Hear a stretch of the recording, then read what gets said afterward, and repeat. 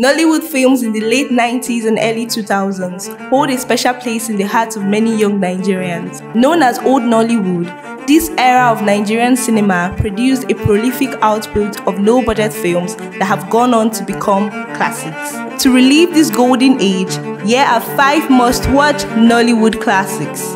Number 1 is Living in Bondage.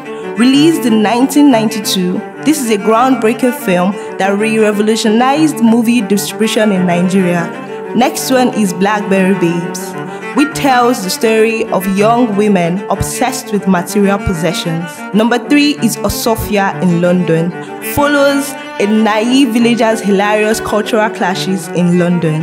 Next, Aki na Ukwa, a beloved family comedy that showcases the dynamic performances of Osita Iheme and Chinedu Ikedieze. And last on this list is Egg of Life, which tells a captivating story of a quest to save a prince's life.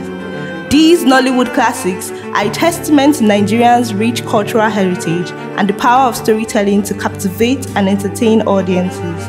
Many Nigerians still hold these films close to their heart, enjoying them as a form of nostalgia and cultural pride.